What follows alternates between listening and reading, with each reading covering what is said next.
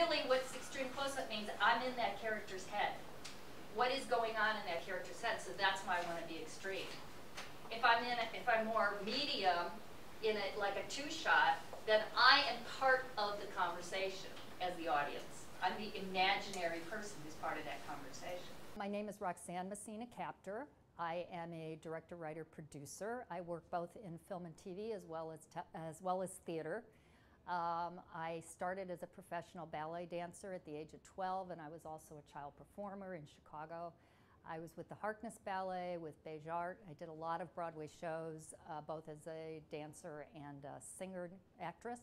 And then I started directing and choreographing in theater, which led me to going out to Los Angeles and working with Gene Kelly and Francis Coppola. And after working with Francis, that led into doing more film and television. I've been Emmy nominated for one of my projects, and I have been on the executive side as one of the founders of Turner Network Television. I was the executive director of the San Francisco International Film Festival and Film Society. I took them up 40%, brought in a lot of celebrity guests for that. A lot of my film work has been, some of the projects are still on HBO, Showtime, Lifetime. I had a series that was sort of a breakout at the beginning on a Latin family called the Trujillos that we developed at ABC and Disney, and but it didn't go, which is not unusual. And so I think, oh, and I am a Chevalier d'Ordre of Arts and Letters, meaning I was knighted by the French government for my work in the arts, and primarily with French film. And I have had films in the Cannes Film Festival and in the film market. I teach. I'm an educator, so I teach at Santa Monica College, and I've taught at Emerson LA and Cal Arts and UCLA. So I love mentoring younger people and people who are new to the entertainment business, whether it doesn't matter about their age. So I really enjoy it. Can you tell us a little bit about your upcoming project, Pearl? Oh, yes. Pearl is a project based on a portion of Pearl Buck's life story, and Pearl Buck was a Nobel Prize winning authoress as well as Pulitzer Prize winning authoress. She grew up primarily in China as a missionary wife and daughter, and during that time she started writing, and mainly because she had a child that had mental handicaps, and she wanted to get the child in the Vineland School here in New Jersey, and she needed the money for that school, and that's what started her impetus of writing. And she really was not supported by her husband or her father, who her father said, "Oh, are you still writing those little stories, Pearl," when she got the Pulitzer Prize. So during the time, there was the Nanking incident, which was when Chiang Kai-shek came in, and there was a huge war in China, and the missionaries had to escape to Shanghai.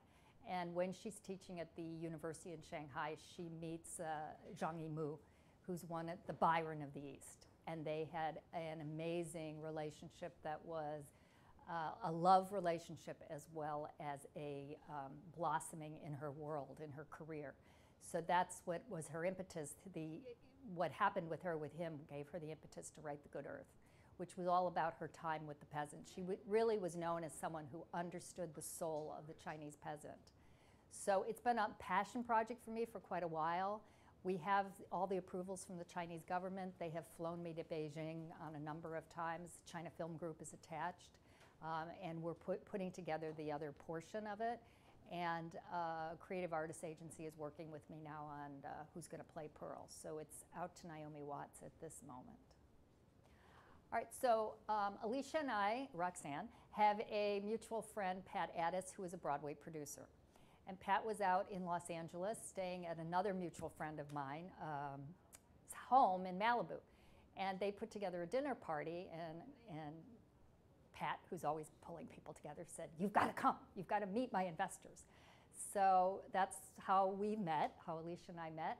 And then we talked about what she's doing here, and I said I was going to be here doing some research and some location scouting for the Pearl Buck project, and also going to New York for some meetings. And she said, "Well, would you come and do a workshop?" And so that's how we met. And so that's sort of the beginning of a really nice relationship. And as far as networking goes, that's kind of what it's all about, you know. And I said in the lecture, if you know, in Los Angeles, they'll say you get your jobs on the tennis court, not in the audition. So the more you're out there, the more you're meeting people, the more you're getting people to know who you are. I talked about how when TV's fast and you lose an actor for the day, you might, the AD, the assistant director, might have a cousin, a friend, or whatever who ends up getting the part. So the more you're out there and know people, that is really probably 60% of the game, at least. It's over 50%. The truth of the business is you have to always weigh the business with the creative.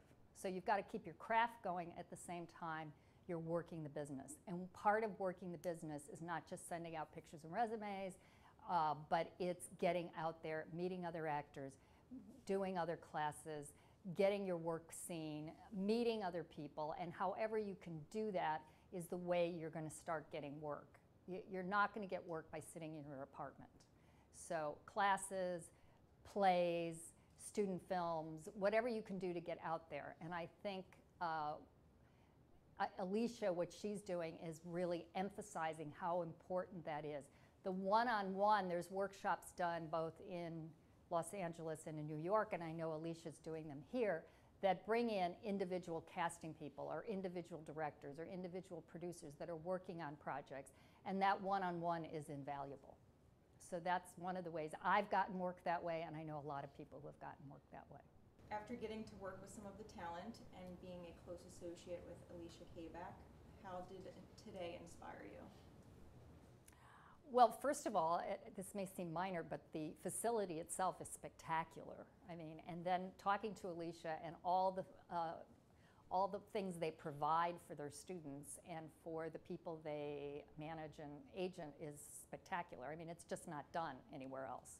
So they have a really full center here, which really applies all the different areas that need to be applied for anyone who wants to try to have a career.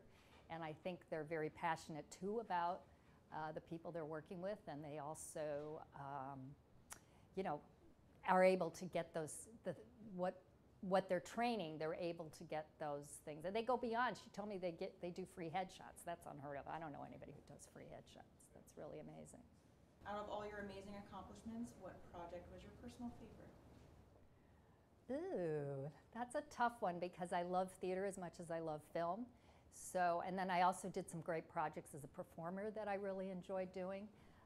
Probably on the film side, I'd say there's two, Home Sweet Homeless, which was nominated for an Emmy because it was a story about a woman who was a working mom and got walking pneumonia, and she lost her job, and her 3 sons lived in their car for 6 months.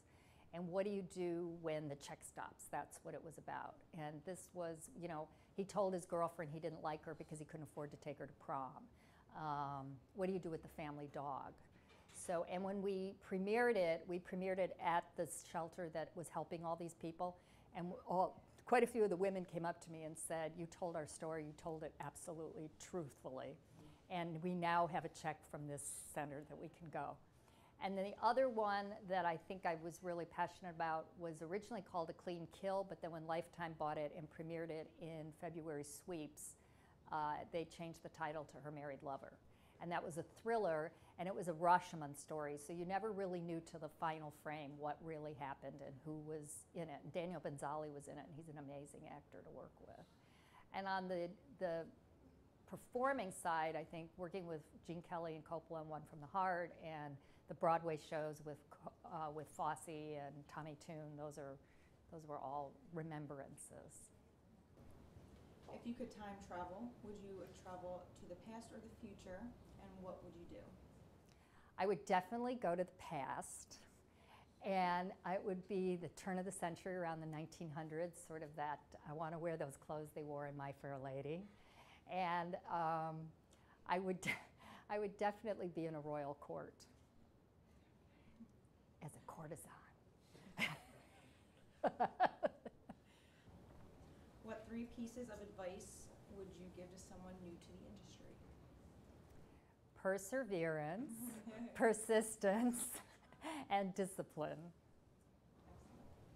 if someone was writing about you 100 years in the future, what would be the legacy that you'd want to leave behind? She worked with great passion. She worked with great love, and hopefully every project somehow touched people in a way that changed their thinking process or changed their lives or changed their souls. What an amazing day today was. While out in LA a couple of weeks ago, I was able to go out for our opening of Vanya, Sonia, Masha, and Spike, directed by David Hyde Pierce, which is the show that I'm happy to be a part of that won the Tony this year for Best Play. I was invited to a dinner party in Malibu, and I didn't know whose party it was. I had no idea who was going to be there, except for my mentor, Pat Addis, who got me involved in the Broadway scene, telling me I have to be at this dinner party. There are so many amazing people for me to meet.